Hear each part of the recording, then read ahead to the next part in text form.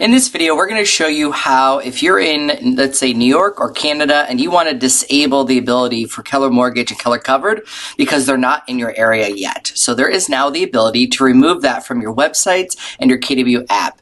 If you go into Command and come down to Consumer, you're going to go to Site and App Settings in the upper right-hand corner.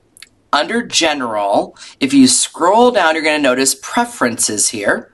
If you click the little triangle or little arrow and come down here, you can click here to display Keller Mortgage on app and site, and you can disable it. You can also do Keller Covered on your app and site and disable it. If you're in New York, leave Keller Covered. It does work there, and disable Keller Mortgage. If you're in Canada, I don't believe we have either product in Canada just yet. It is coming. You can disable them both, and then that way you don't have people going to your website and then finding a product that isn't available in your area yet.